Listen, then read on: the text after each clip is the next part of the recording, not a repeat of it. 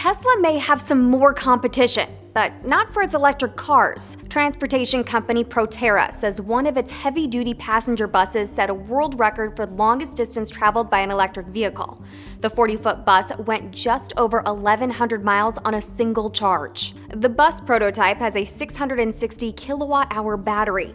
To put that in perspective, the Tesla Model S, a sedan, works on either a 75 or 100 kilowatt-hour battery. Those cars can travel up to 335 miles on a charge. Tesla has been working on branching into heavy-duty electric vehicles.